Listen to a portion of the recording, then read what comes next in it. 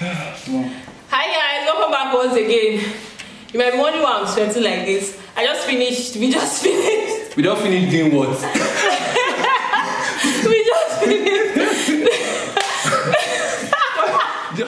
We just finished with the Zanku dance tutorial, and yeah, we just want to do a brief Gwara Gwara tutorial for you guys. Yeah.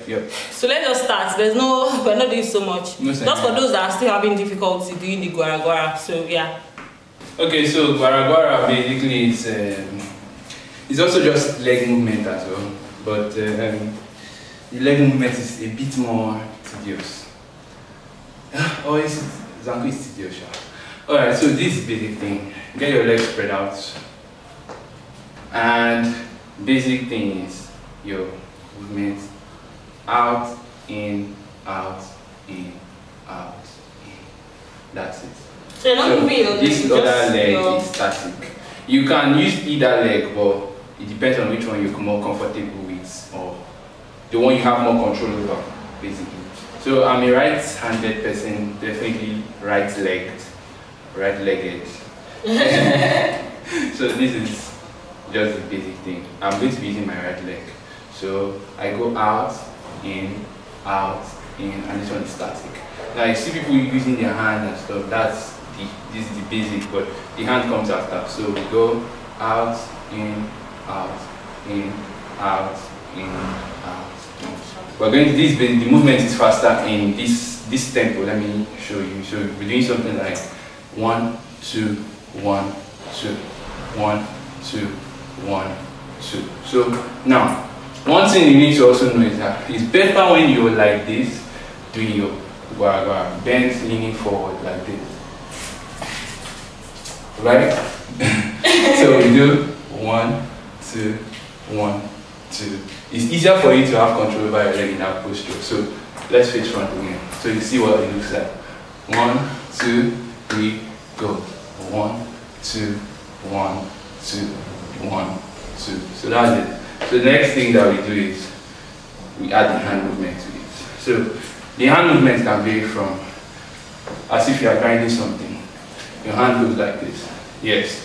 So your hand is kind of like controlling your legs. So it's going with your legs. It's going with your legs like this. So this is the hand movement I'm doing. This is the hand movement. You just continue like this, and then your leg is like. So your leg and your hand continue to move together. So this leg is static. So we'll go again. 1, 2, 3, go. 1, 2, 3, 4, 5, 6.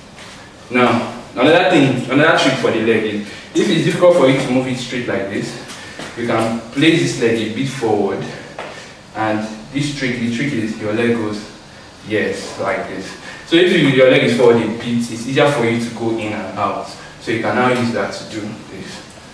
You understand? Anything you do basically, it depends on, not everybody's going to have the same body posture, leg, bone, arrangement and stuff. So anything that makes you have this motion is okay. Then you can add your hands to it and do any style you want, you know. So we just going to do something real quick.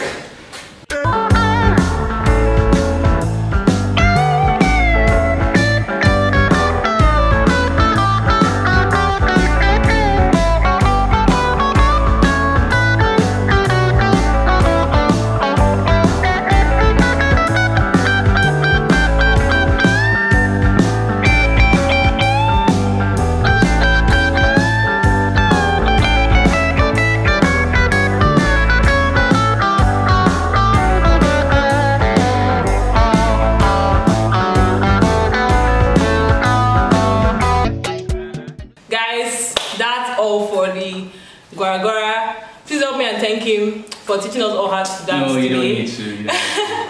Drop your comments if you liked this video and you'd like to see more of this. Drop your comments. I'm so tired. Thanks for watching, and I'll see you guys on the next one. Bye. Bye.